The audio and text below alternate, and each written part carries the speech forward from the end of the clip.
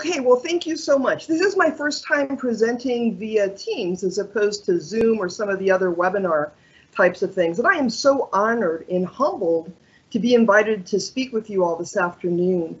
I was given this topic back on December 18th. And since that time, like many of you, I've been on the edge of my seat, waiting to see what's going to happen next, praying for the peaceful transfer of power, and kind of searching my own soul for a path to unity in our democratic government. So thank you all for joining me in the middle of Unity Week on the very heels of Joe Biden being sworn in as our 46th president.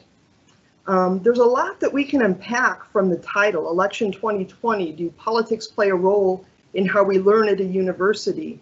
One thing I'm not going to attempt to unpack is the entire 2020 election in our time here today. Instead, I kind of want to start from where we are in the wake of the 2020 election, how we can sustain today's successful transfer of power and start to move toward unity in our country and especially in our community.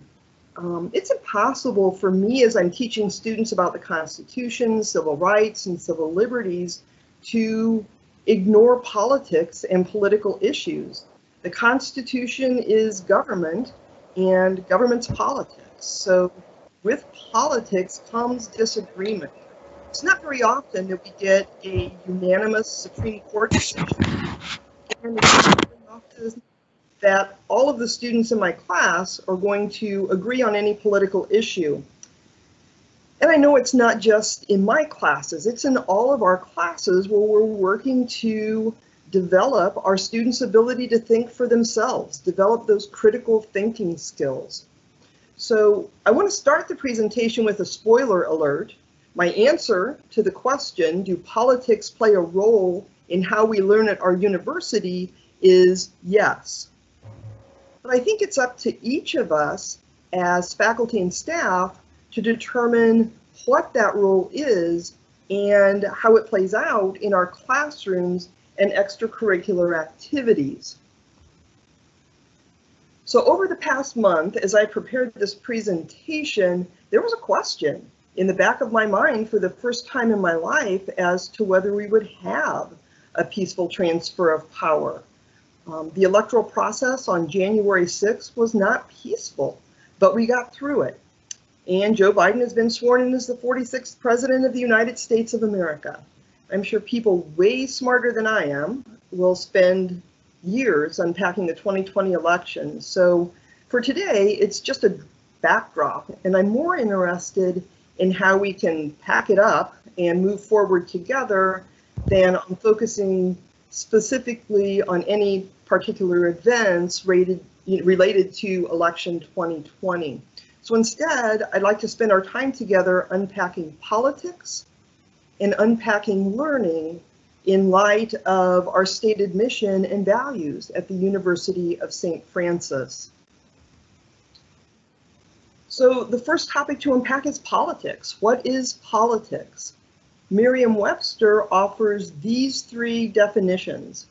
So this afternoon, we're going to focus on A, the art or science of government, and C, the art or science concerned with winning and holding control over government. Elections focus on C, winning and losing, power and control.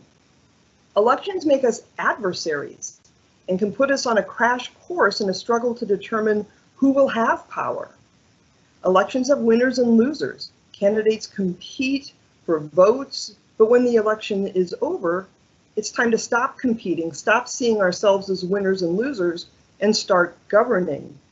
I'm reading Simon Sinek's new book, now entitled, it's the Infinite Game.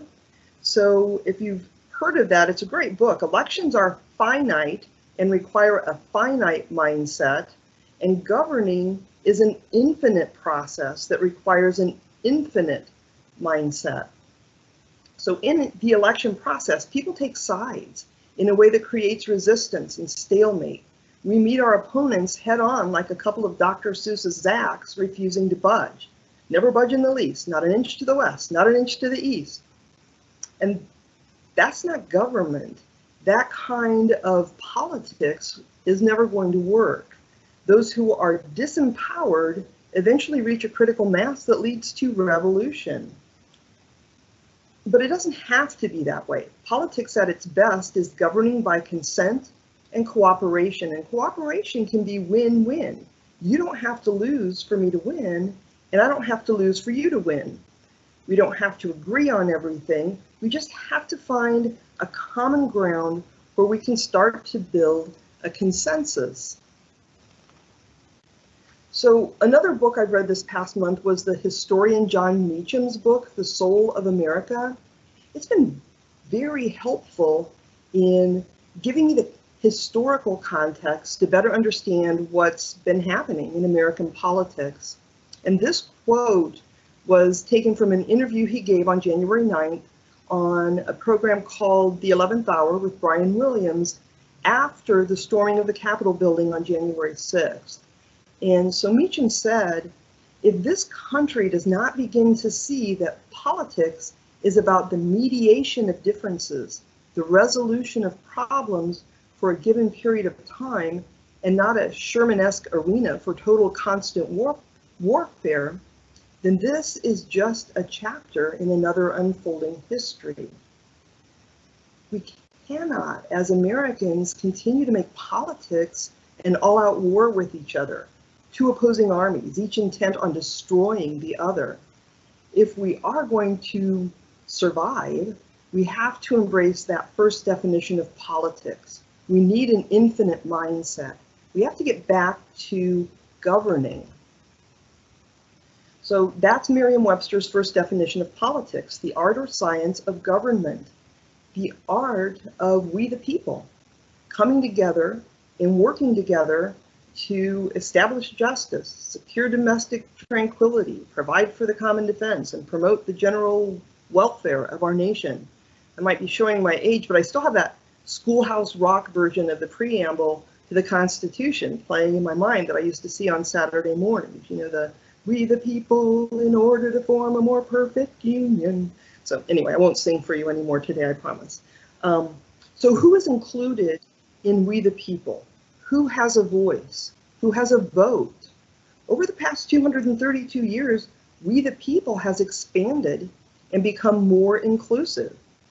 Originally, in 1789, it was understood to mean white male landowners.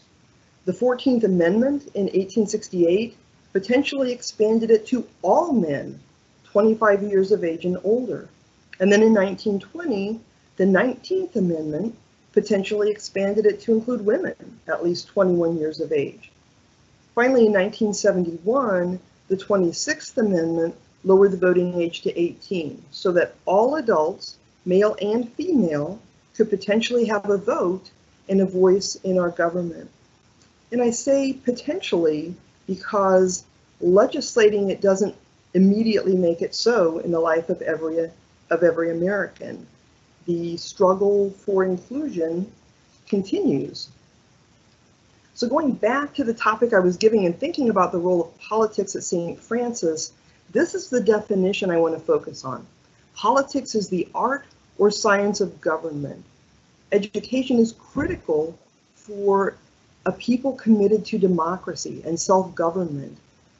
The University of St. Francis is an institution of higher learning. We are preparing our students both to govern themselves and to participate in our constitutional democracy. We want our students to become critical thinkers. Our country needs more people who know how to think for themselves. So let's compare what we value as a university to what we value as a nation. As a university, we have these Franciscan ideals: reverence, respect, peace, and justice. These are the kind of values that have the power to unite us. As a nation, we declared ourselves independent from British rule based upon the natural, unalienable right that each person has to life, liberty, and the pursuit of happiness. Overall, these Franciscan ideals and our unalienable rights seem fairly compatible to me. So how have we become so divided among our friends and family and as a nation? It may help to think back to the last time we truly came together as a nation, September 11th, 2001. Those 9/11 attacks brought us together as a nation, but the common bond was fear, us versus them. And that's what's been playing out for most of our students' entire lifetimes. We're the good guys, but there are bad guys out there, and maybe even among us. In fact, it's really hard to tell just by looking who is good and who is bad. So we become even more divided and distrust anyone who doesn't look like us and act like us and think like us. Instead of embracing our diversity as a strength and continuing to expand inclusiveness, we've moved further toward suspecting diversity and distrusting inclusivity. And now instead of us on the one hand and them on the other, there's us and them outside our country and them inside our country and them uncomfortably close to us. And before we know it, it seems like there's more and more of them and fewer of us. It's made us incredibly anxious to the point of paranoia and self-destruction. And how can we heal from that? How can we move from this politics of fear to a politics of hope? How can we intentionally create a place of unity and inclusivity in our classrooms, in our university, and in our nation? And for the simplest answer to that, I turn to the first philosophical story of us and them that I recall from my childhood. And you may have read it too. The Sneetches, right? The original us and them. The Starbelly Sneetches had bellies with stars, and the plain belly Sneetches had none upon theirs. And it took all of them spending all of their money running through Sylvester McMonkey McBean's star on and star off machine and complete chaos to realize that Sneetches are Sneetches, and no kind of Sneetch is the best on the beaches. The most important thing about the Sneetches story is that the end result isn't uniformity. There are still Sneetches with stars and Sneetches without stars. And in politics, we are not going to get unanimity, not if we're each doing our own thinking. We don't need one person doing all of our thinking for us. We need diversity, and for each of us to use our own experience, use our own minds, and use our own gifts and talents with mutual respect and understanding of a bigger picture. That's how we begin to work together, to cooperate and build consensus. And that's what I want to happen for my students in my classes, especially when we're discussing politics. The last thing I want is for students to look to me for all the right answers, or to try to guess or try to learn what I think instead of learning to think for themselves. So when it comes to higher education, there really is nothing more useless than a mind filled with someone else's thoughts. I want my students to learn to seek out reliable information, formulate their own opinions, and be able to support them. And I want them to be able to discuss those in class in a respectful and peaceful manner. So how do we do that in our classrooms when everything in the news and social media is increasingly disrespectful and filled with personal attacks? The first thing we have to do is to move from binary thinking toward understanding. It's not either or. It's not us or them. It's us. We're all human, and we're all doing our best. As human beings, our first inclination is often to react, criticize, judge other people. It's human nature. But we can do better. We can learn to recognize our instinct to judge and understand that this kind of judgment creates conflict. It creates competition and division, and we need less judging and more understanding. Understanding builds consensus, cooperation, and unity. Judgment is binary and competitive. Understanding opens up a spectrum for cooperation. So we all have the instinct as human beings to compare ourselves with each other. It's a survival skill in a hostile world. We instantly judge all of the ways that another person is like me or different, safe or a threat, good or bad, right or wrong. If they're like me, if they agree with me, they're right. If not, they're wrong.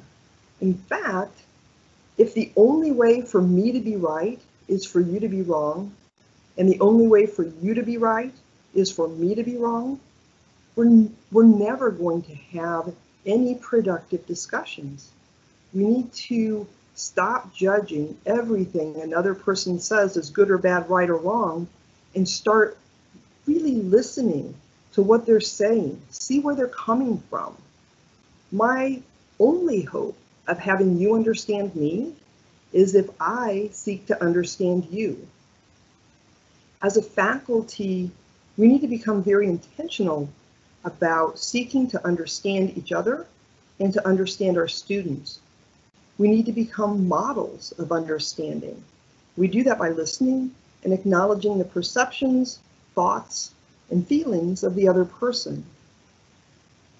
Too often, our initial response is to agree or disagree without ever really listening and understanding. Judgment shuts people down. Understanding invites dialogue and discussion.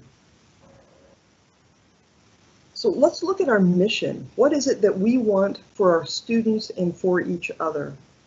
We want our community to be rooted in both faith and reason. We want to engage a diverse community in learning, leadership, and service. So let's start with learning. Do politics play a role in how we learn?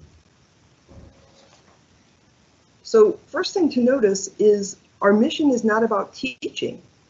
It's about learning. And this is an important distinction. I can sit at home all day long creating curricula and recording lectures, or I can walk into a classroom and talk nonstop for an hour. But at the end of the day, success isn't what I teach, it's what the students learn. The whole point is learning. Teaching is just one means to that end. And we want to empower our students to become lifelong learners who can ask better questions of themselves and find better answers for themselves. We want our students to use their faith and their reasoning abilities every day in their own lives. We want them to learn to discern. We live in the information age. There is so much information available at our fingertips that it becomes really hard to know what or whom to believe. These are the facts. No, that's fake news. In fact, the opposite is true. Who do we believe? Google and social media are very good at creating silos and echo chambers that tell us more and more of what we already believe, so that we start to think it's just so obvious how right we are and how wrong everyone else is. How do we navigate these pitfalls and make informed decisions? How can we ever know the truth? Well, there are two ways of discerning truth, and I'm not talking about absolute truths here. I'm talking about facts, events, and things we can know. There are two ways that we can know things, through faith and through reasoning. At the University of St. Francis, we value both of these ways of knowing, and we want our students to explore and develop both of these competencies. As a former prosecutor, it was my job to present evidence in court that proved specific facts beyond a reasonable doubt. I presented evidence and argued the facts to persuade the jury that this is what happened. But ultimately, it was up to the jury to decide the facts of the case. In retrospect, I know that there are facts that I proved to the jury beyond a reasonable doubt that weren't in fact true. I wasn't intentionally lying, but you look at the evidence and develop a theory of the case, and then weave a story that encourages the jury to fill in the blanks with inferences and deductions that seem like facts that must be true. And then there were other cases where I absolutely believed what a witness, a victim, a survivor told me. The knowing came from a place deep inside of me, from my intuition or instinct. But I also knew in my mind that there was conflicting evidence, specific reasons that I could not prove what really happened beyond a reasonable doubt in a courtroom. I did a lot of sex crime cases, and I could always meet the victim in a reassuring space, committed to belief. But I could not take my personal belief to a jury. I had to present evidence and reasoning that proved the defendant's guilt beyond a reasonable doubt. Then from 2010 to 2014, I had 3 young adult novels published. These were works of fiction, but in many ways it was easier to tell a deeper, more universal truth through fiction than through nonfiction. So there are 2 complementary ways. Complementary, that's complementary with an E, not with an I, like the kind of compliment I might give you, but 2 complementary ways that work together for our students to discern facts and truth for themselves, faith and reason. Our mission is to empower them to learn to use both ways and to discern which to use when and how to use them both reliably. I grew up in rural Indiana, and I went to Goshen College, a Mennonite college, as an undergrad because they sent me a brochure that looked like a passport. Goshen required all of their students to do a study service term abroad. And I had it in my mind that if we're all created in the image of God, to better understand God, to know God, I needed to get out of Indiana and out of the United States and see all of the images of God I could. Now, 40 years later, I think of what Voltaire said. God is a circle whose center is everywhere and circumference nowhere. And I think about what one of my classmates told me when we were on the service part of our study service term in Costa Rica on the Guanacaste Peninsula, 20 miles from a paved road, teaching English in a small rural school. He talked about knowing with certainty what he believes and driving his stake in the ground there. He picked the center of God that he was most comfortable with. Part of me envied his certainty because I still wasn't sure where I would want to drive my stake in the ground. And it's been 38 years since I saw him or talked to him, and I've often wondered if his stake is still driven in that same place. And if so, how long his tether has grown and how far he's gone in what directions. There are an infinite number of places where we can choose to stand, even choose to drive our stake and pitch a tent. But that doesn't mean that we can't reach out and connect with someone in a different place, with different politics and different beliefs, driving their stakes in a place some distance from where we are, because the center is everywhere and the circumference is nowhere. So I was never Mennonite, and I've also never been Catholic, but there are so many Mennonite values and Franciscan values that really resonate with me and that I fully embrace. I am delighted to be part of a community that has committed itself to reverence the unique dignity of each person, to respect creation, and to foster peace and justice. Even those who seem quite different from a distance, if we can connect, we can see how much we have in common, and we can build on that. And that's what I want to happen in my classroom. I want to cultivate connection. And the best way that I've found to do that is through curiosity, openness, and wonder. I like the acronym COW, and I especially like this picture of a Hereford, which is the breed of steers that my brother and I showed at the Miami County Fair back in the late 1960s and early 1970s. So I played with COW as an acronym. I played with holy cow and sacred cows to try and make my point. But at the end of the day, I just kept coming back to the cows of my childhood. Back when I was a really little kid and the cows seemed huge. Aside from one of the older bulls, though, I really wasn't afraid of them. I was curious and full of wonder. And when my older brother suggested it, I was even open to jumping on their backs and riding them. It's true, we rode cows bareback when we were kids. And that's just what we did. We wanted horses, but we only had cows. We were resourceful. We used our imagination.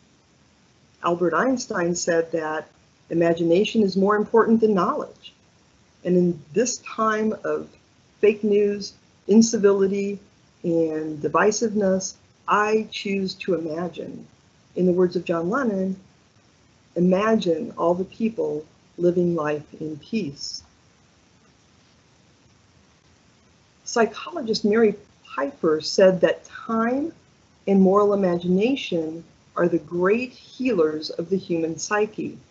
Time alone won't do it, hasn't done it. As a nation, we need moral imagination. So what is moral imagination? Business ethics expert Patricia Wehrhahn has defined moral imagination in business as our ability to think outside the box and envision ways to be both ethical and successful. It's about letting go of binary, right, wrong, good, bad thinking and becoming more resourceful and more creative in our problem solving. Moral imagination means taking risks. It takes courage, and we have to face our fears. Which takes me back to another Dr. Seuss story in that same book with the Sneetchers and the Zacks. In What Was I Scared Of?, our hero meets up with someone so different that it frightens him. He yells for help and screams and shrieks until at last he begins to see that I was just as strange to them as they were strange to me.